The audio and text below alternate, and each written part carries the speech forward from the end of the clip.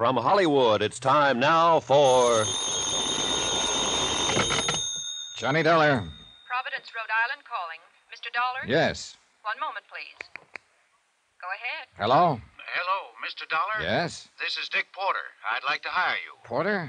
Dick Porter. I'm an insurance broker here. Bert Masterson at United Adjustment Bureau suggested I contact you. Oh, what's the trouble, Mr. Porter?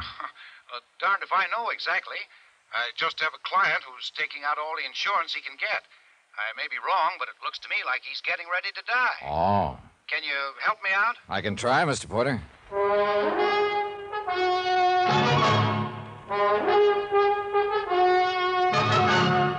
Tonight, and every weekday night, Bob Bailey in the transcribed adventures of the man with the action-packed expense account, America's fabulous freelance insurance investigator. Yours truly, Johnny Dollar.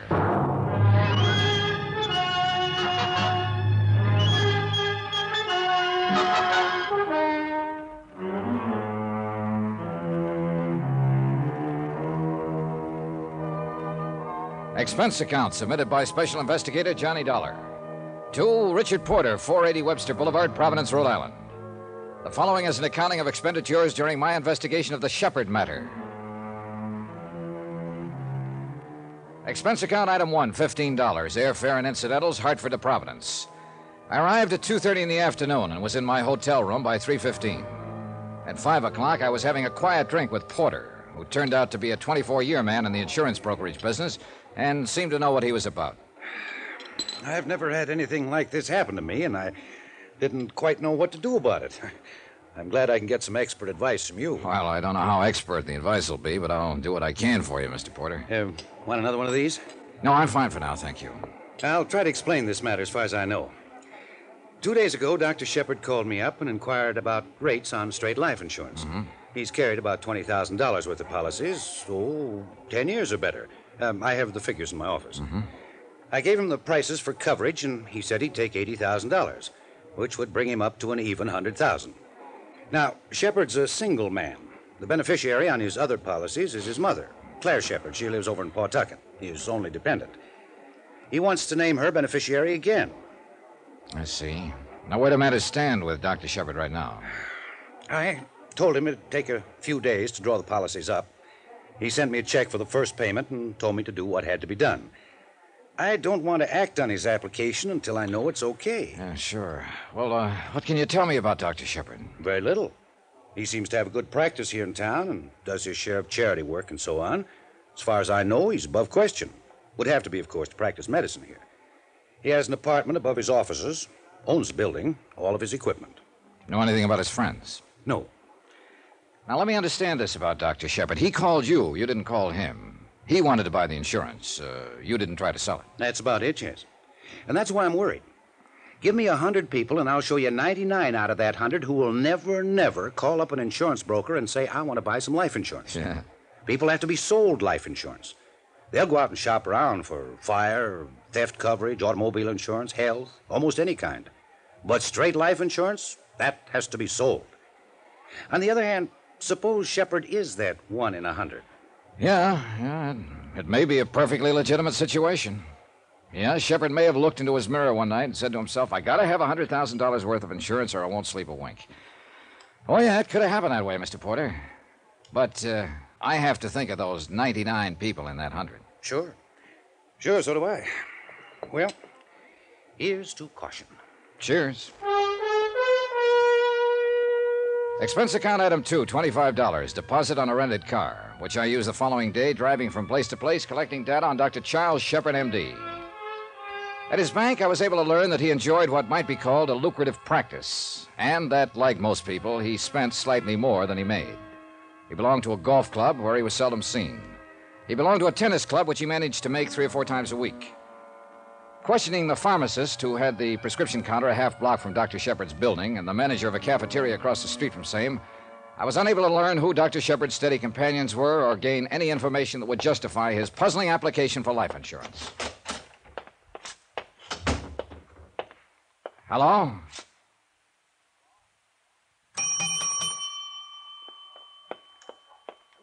Good morning. Oh, good morning. I'd like to see Dr. Shepard, please. Do you have an appointment? No, I don't. Well, may I have your name, please? Johnny Dollar. Dollar. Are you a regular patient of Dr. Shepard's, Mr. Dollar? No, I'm not. I didn't think I recalled your name. I've been with Dr. Shepard almost 5 years. Who recommended Dr. Shepard? No one. Well, Mr. Dollar, I'm afraid Doctor's out now and won't be back until late this afternoon. Well, now, that's funny. I was standing out in front of here 3 minutes ago, and I thought I saw Dr. Shepard walk in. Please, Mr. Dollar, he is not in to anyone. What's your name? Why, I'm Miss Streeter. Miss Streeter. Well, yes, but I'd like to see Dr. Shepard, Miss Streeter. Here. Oh. Insurance investigator? Yes. Will you tell the doctor that? Please? Why, yes, I'm sorry I had to tell your doctor was out. He asked me to say that to everyone who came in. I'm afraid the doctor's been acting strangely all day. I'm very much concerned over him. Excuse me. The tall, pale, brunette girl in the crisply starched uniform was certainly concerned about something. She bit her lip, forced on a wan, unprofessional smile, and looked like she wanted to cry just before she disappeared beyond the reception room to seek out Dr. Shepard. I pretended not to notice that part. 1 minute passed, 2 minutes, 3 minutes. No one reappeared. So I pushed the door open, and I looked down the corridor leading to the examination rooms and laboratory. I had to notice Dr. Charles Shepard standing at the end of the corridor. Most of his costume was medically correct. White coat, stethoscope in one hand. But in the other hand, he brandished a .32 automatic. And the safety was off. Stay where you are, mister, and get your hands up. What pocket do you keep your credentials in? Left inside. I'll get them. Insurance investigator. For whom? At the moment, for Mr. Porter. Dick? Yeah. Here, I'm sorry, Mr. Dollar. I guess I'm very nervous these days. Oh. Mr. Dollar, I'd like to get your address and phone number before you... That's all right, Corinne. Don't you think this might be a good time to go out and get a bite? Well, it's a little early, Doctor. I have some lab tests. Go ahead, Corinne, like a good girl, and lock up, huh? Yes. Goodbye, Mr. Dollar. Yeah, goodbye. Very fine girl, Corinne. She's been with me 5 years, she told me. Oh. I don't know how I'm going to explain meeting you in the hallway with this in my hand. Yes. Well, before you try, suppose you snap the safety on. Oh, yes. I look somewhat foolish, I guess. You want to come in my office? Sure. You say Mr. Porter sent you... Mr. Porter told me you made an application for $80,000 worth of life insurance. We look into things like that, Doctor. Investigate me because I want to buy life insurance? Yeah. You're a single man with few responsibilities. Well, I don't know whether to be irritated or not. Am I going to get my insurance? I wouldn't be irritated, Doctor. Put yourself in the insurance company's position. They're just not used to this kind of application. Oh, you may get it, I don't know. But obviously you're in some kind of trouble, gun and all. Well, the whole thing is a ridiculous mess. Mr. Dollar, my life has been threatened by a man who has definite homicidal tendencies. I suppose I've been acting very strangely lately. I don't know whether to leave town or give up my practice. All you have to do is pick up that telephone and call the police and tell them about it. A threat in your life comes under police business, Doctor. I know that, and I would go to the police, only, well, it's a very delicate matter. I have a patient's welfare to think of. You can't very well treat any patient if you're dead. I suppose you sit down and tell me all about it. All right. Several months ago, I treated a woman named Forbes. A thorough examination and consultation disclosed that her poor physical condition was not based on any organic disorder, but rather upon her own emotional instability. Not an uncommon diagnosis this hectic day and age. You've heard of things like this, Mr. Dollar? Oh, I've heard of semantics and neurotics and psychotics, but I'm not a doctor. Well, let me tell you, the psychotherapeutic side of medicine is by far the most challenging, and one in which I've had considerable experience. Consequently, I undertook to treat Mrs. Forbes, hoping to effect a cure. Are you a psychiatrist, Doctor? No, I am not. Don't misunderstand me, Mr. Dollar. In the process of treating Mrs. Forbes' physical ailments, I urged her to recount a variety of experiences, talked to her from day to day, probing all the while for the source of her trouble. It has been my intention from the first to place her in the hands of a competent neurologist. I suspected her trouble early in the treatment. She's married to an erratic, ruthless, ill-tempered man, Paul Forbes. Oh? I made a grave error when Mrs. Forbes pressed me last week to...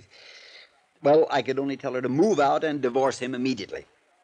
That's pretty extreme advice, Doctor. I know, but I also know the advice was right. Oh, you aren't in sympathy with me, I can see, but let me tell you that any competent psychiatrist would have advised you the same. I approached her husband on the matter a few days ago. What? I explained to him that Mrs. Forbes' health, her very life, is in jeopardy, that more is involved here than just keeping intact a union which has nothing but legality as a binding force. And Mr. Forbes doesn't care for semantics. He doesn't care for Mrs. Forbes, Mr. Dollar. He ranted and raved and accused me of trying to break up his home, and finally he attacked me. I managed to get away. Did he threaten you then? Yes, he said he'd kill me. Who else was there? What do you mean? Who heard him say these things? Why, Mrs. Forbes was there, and a servant in their home. Yes, a servant. Upton's his name, I believe. You should have called the police. I should have done a lot of things differently in my lifetime, but I didn't call the police. My primary concern is for Mrs. Forbes. Further shock and guilt complex could be totally disastrous to her. So are you going to creep around here with a gun in your hand? I don't know whether I'd even know how to use it. Now, why the application for all the insurance? Well, I wondered if Forbes might get me. I wanted to be sure my mother was taken care of. I don't know whether anyone's ever threatened your life, and you knew for certain he'd try to carry out the threat, but that is the position I am in. Well, what are you going to do? I don't know. I'll think of something. But what about my insurance? That's up to Mr. Porter. If what you say is true, I wouldn't insure you. What do you mean, if it's true? Of course it's true. Doctor, I don't believe it. I left him standing there in the corridor, staring after me. A lonely man. Somehow not as frightened a man as he tried to let me believe. I wondered about that. I was still wondering about it when I went to sleep that night.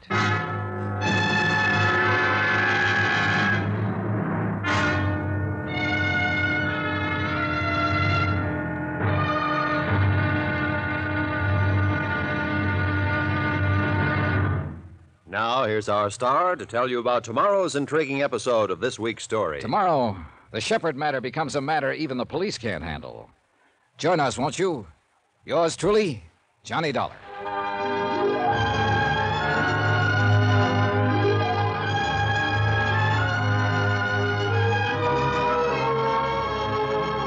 Yours truly, Johnny Dollar, starring Bob Bailey, is transcribed in Hollywood.